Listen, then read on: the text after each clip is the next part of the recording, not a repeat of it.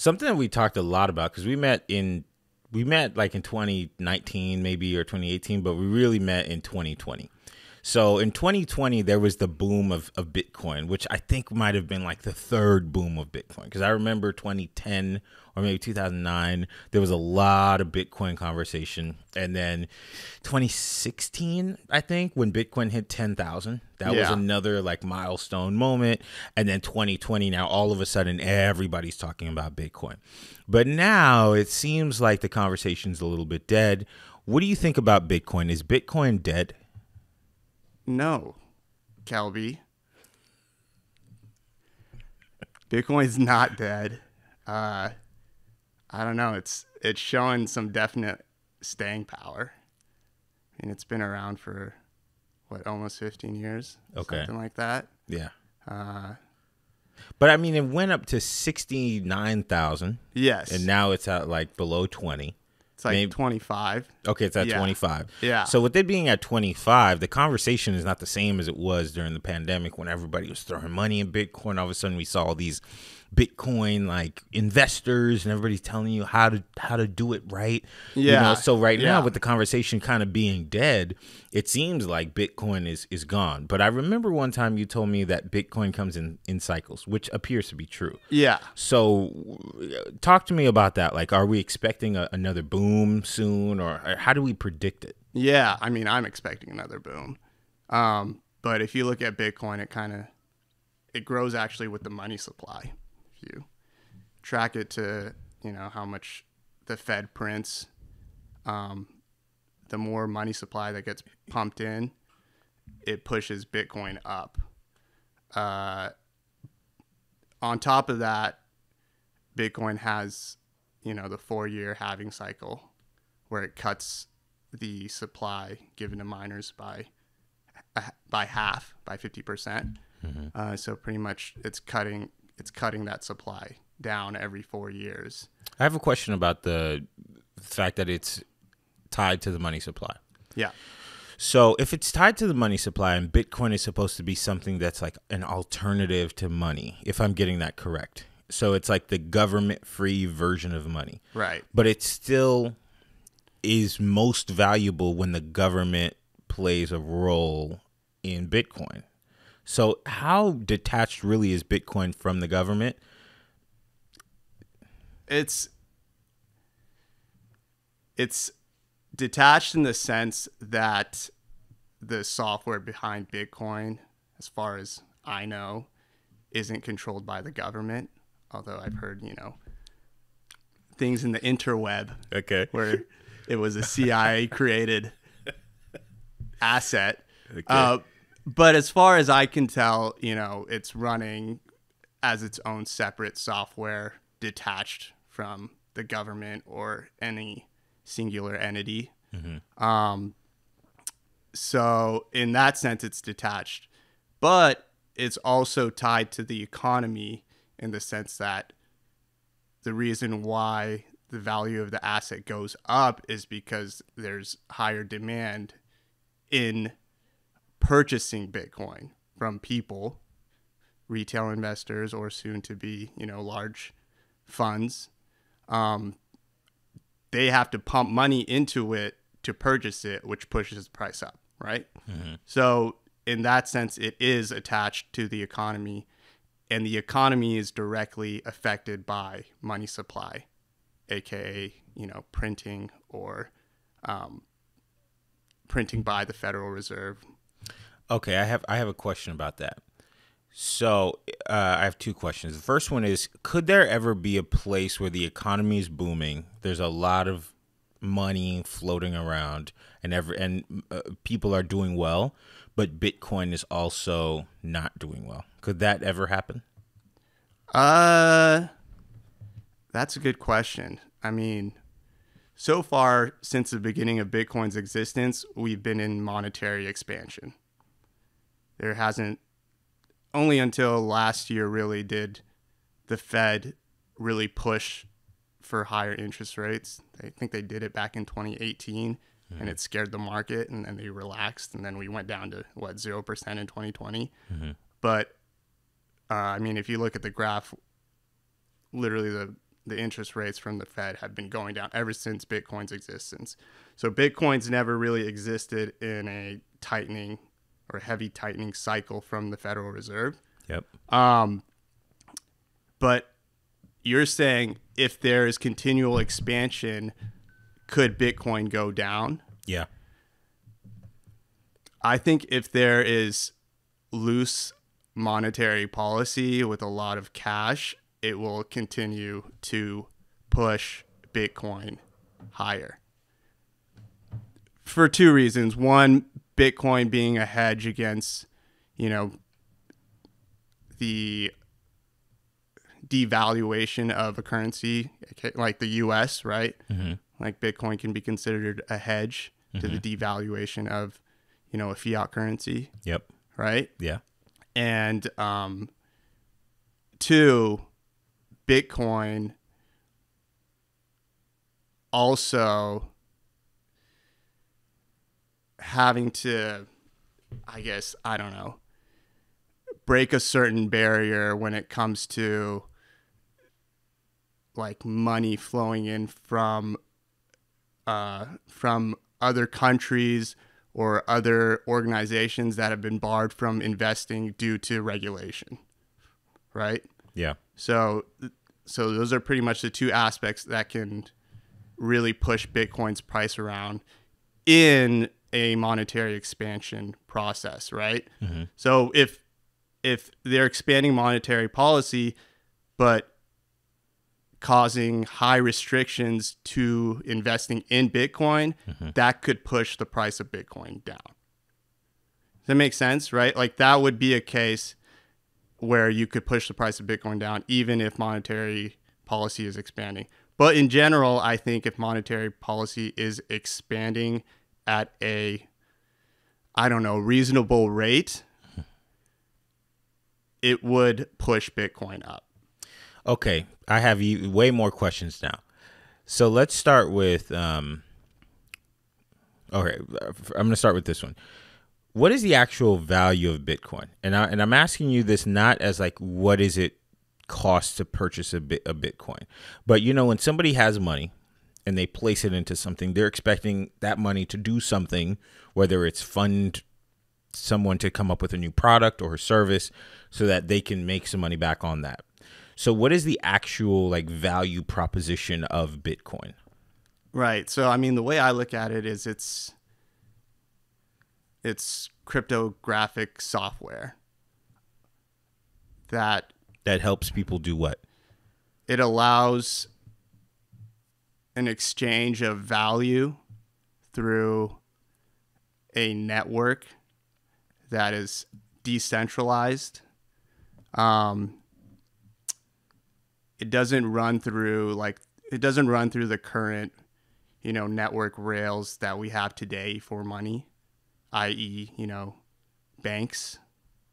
The way we move money now is through banks and wire transfers, and those all run through the old rails, the old networks that connect all the banks across the world.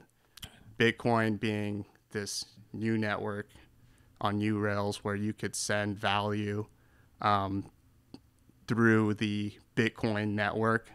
There's no middleman like there is today. Like if I wanted to send you, Kelby, I wanted to send you like $5, I'd do it through Venmo, and Venmo would send it through its associate banks and it would get to you, right? But I could send Bitcoin to you directly through the Bitcoin network through your address. So it essentially cuts this middleman out. And that, I think, is the value proposition of Bitcoin, one of the main value propositions. It's okay. Like and I'm guessing of all cryptocurrency. Not all. Oh, interesting. Yeah. In theory, if you're like a fundamentalist in crypto, it's like, you want it to be decentralized and you want it to be able to move freely without, people in the middle. Except to use it, it still kind of has to go through the old chains, like going through the bank, paying whatever you have to pay, whether it's tax or a fee, to get the actual money to use it. Maybe, or if like, I don't know, if a merchant just has their Bitcoin address and you just send your Send Bitcoin it straight that. to Yeah, them. he just Yeah. send it straight to their Bitcoin wallet. Is that growing, do you think? I don't know. That's a good question. I mean, I would think. Yeah. I would think. Okay, here's my other question. So you said that Bitcoin, essentially the value of it goes up with the economy, Yeah. right? So right now, what's being told to we the people is that the current day economy is a great one, and that there's record low unemployment, and most companies are thriving. Now, I personally see a lot of companies laying people off, but it is in specific sectors like tech and media. They're cutting a lot of jobs, but that is very, very small because we're in California. A lot of people work in those fields, but the rest of the country appears, what they're telling us, like database wise, is that the rest of the country appears to be doing pretty well. So with the stocks up, which I think is controversial, right? But with the stock market up and most people are working, but Bitcoin is down, what do you think that is a result of? Right. So, I mean, I think it would be, you know, the interest in money in these various assets, right? I mean, the reason why the stock market goes up or Bitcoin or any of these assets is because people are putting money into it, right? Yep. They're paying up whatever price for these assets. If the economy is doing poorly, people have less money to invest, Right. per se, right? So I don't know, like if you make $100 and you just spend all $100 on your, you know, your day-to-day Lifestyle. And yeah, activity. exactly, Yeah. right? Like how much are you going to put away to invest, right? Right. I mean, I think currently right now in our current state, you know, if people are losing their jobs, maybe there's less money flowing in. Mm-hmm.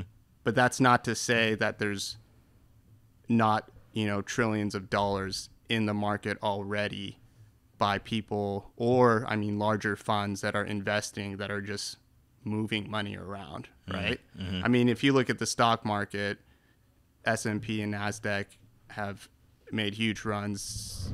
I don't know, you could arguably say it's due to 7 companies, right? Yeah. Like, you know, Apple. Some people say 5. 5, yeah. I mean, you look at NVIDIA and that thing has just gone through the roof, but it's like you have to realize that money managers are sloshing money around and pushing that money into certain stocks, right? So is the stock market storytelling? Do you feel like it's just a manipulation of? I mean, there's data? a lot. Yeah, definitely. Because I mean, they definitely. say numbers lie, or men lie, women lie, numbers don't. But it seems like the numbers been lying lately. You know? I mean, it's a tricky place to be because honestly, yeah, there is market manipulation. People are large funds with trillions of dollars to can move the market. They can move company stock, you know, up or down. I mean, in general, as an investor, if you're just, you know, a retail investor, you probably want to just I don't know, buy like a S&P 500 index, you know, and just dollar cost average into that, you know, and because at the end of the day, if you look at the U.S. stock market, Yeah. it's up and to the right. You know, obviously there's Historically. historically, it's up and to the right. So if you can just stay in there and stay diversified, you're going to generate a return over your lifetime. Here's a question for you. People say we're in late stage capitalism. And in some ways, I can kind of understand what people are saying, because the cost of everything is beyond what most people feel like they can afford. The cost of housing is really high in cities, places that people want to live. Not to say people who are in, you know, smaller areas don't want to live there, but places where there's more population, it's really expensive to live there more than ever. The cost of food is very high. The cost of vehicles are very high. So it almost seems like there's not much more things can go up without something breaking, and then having to start all over again. We've never experienced that. And I know you said that, historically the stock market goes up and to the right? Like with reasonable dips. But could we experience something where it falls and tanks for a good period of time just because we need like a financial reset? Yeah. I think, historically that's been shown that there are, But recessions. what I mean to say is when a country heals from its recession, it goes up and to the right. And what I'm saying is it doesn't seem like there's much more up and to the right that we can go. For the United States. Yeah. I guess my question to you is, what is late stage capitalism? Is that what you just defined as? I guess what I can describe it as or define it as is a point where there is massive discrepancies in wealth or yeah, that's what I think I would say. Like there's a small group of people who can afford life, and then a really big group of people that kind of can't. I see. Do you think we're in that now? I don't think we're quite there because we're not there. It's not like a third world country, but I do think when I think back at how much credit people have, right? Like we're at trillions of dollars in credit card debt. How much debt people have that's like non-mortgage. And I think about the fact that most people are at the brink. I think the fact is most Americans don't have $1,000. So when you hear those facts and tallies and things like that, you kind of just wonder if things get 20% more expensive, it's it cracks. Things crack. Yeah. 30%, something like that. Yeah.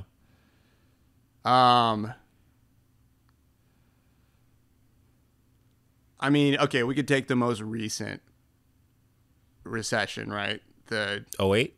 Yeah, the Great Financial Okay. Crisis, or Yeah. I think that's what they call it, GFC. Mm-hmm. How did that ultimately affect the Population? the population with less than $1,000 in their bank accounts, right? I'm assuming that those at the top One. They got bailed out. They're fine. They're fine. Either they got bailed out or they committed suicide. Oh, I don't know the numbers on that, but yeah, it's possible. I'm sure in the Great Depression, people were going out. Yes. Going out bad. Yes. Yeah. Yes. The question is, how bad was it in 2008? And I don't know, what was I? I was barely in college maybe. Mm-hmm. So I didn't really fully understand, what people were going through. Yeah. But from the sounds of it, it was really bad, right? Yeah. Did that end capitalism, or did that end our country as we knew it? Or how did that ultimately, when we talk about late stage capitalism, right? I'm trying to understand. And it's a popular term. I don't personally use it, but the more I think about it, the more I'm like, how much more can we push people? Are we talking about the end of capitalism as maybe a restart? Maybe a restart. A restart? Yeah. Right. We could look at 2008 as a restart, right? Mm-hmm. But can we really though? Because after 2008, there's the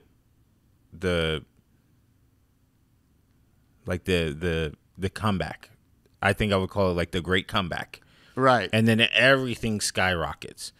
Let's just say you were prepared in 2008 and you had some money and the recession hit everybody, and you bought a bunch of real estate at 80% off. Right. Today, you're a multimillionaire. Right. Right? Right. So, like, it was a recession, like things slowed down, yes, but the rate at which it came back, is that sustainable? That's what I mean to say. You see what I'm saying? Yeah. I think it took us a long, if you're looking strictly at the stock market. I think it took like 60, or like 52 weeks or something, like 60 weeks to get back to where they were and then to go above. Was it? Yeah. Because I hear Dave Ramsey talk about it all the time, where he's kind of like, a lot of people sold when the stocks were at their lowest. But if you had just waited X amount of weeks, it would have been right back to where it was, and then it would have been even higher. Correct. So that's another thing about the stock market, where it's like, I know when Donald Trump was president, people used to say, like, the stock market doesn't determine the economy, right? In a certain sense, that's true. But then there's also so much manipulation that happens where it's like, yeah, the stock is up. The company could have just laid off 4,000 people. Correct. Yes, and then now they're just like, we have a profit. We're making profit, but we're also down a ton of employees. Yes. Yeah. Cut your costs. Yeah, exactly. Yeah.